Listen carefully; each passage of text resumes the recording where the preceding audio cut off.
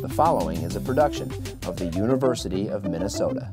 Most insect wing surfaces are corrugated by alternating convex and concave shaped veins, giving the wings strength and an ability to absorb impact without permanent damage. Many hymenopterans have small hooks called hamuli. These hind wing hooks insert into a groove on the forewing, connecting the two wings and making the insect functionally dipped.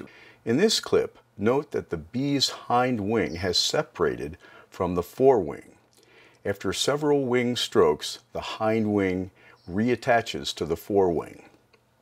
The remainder of this video considers wing motion. We will observe wing motion from different perspectives, such as a top view seen in this clip. Some critical features of wing motion are illustrated in the following clips. Look for leading edge rotation of the wing at the beginning and end of the stroke.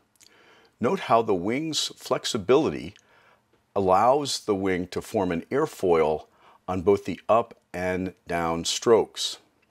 While you are watching, consider that many of the aerodynamic forces governing flapping wing insect flight are not applicable to those governing fixed wing aircraft, thus making the aerodynamics of insect flight a completely different discipline.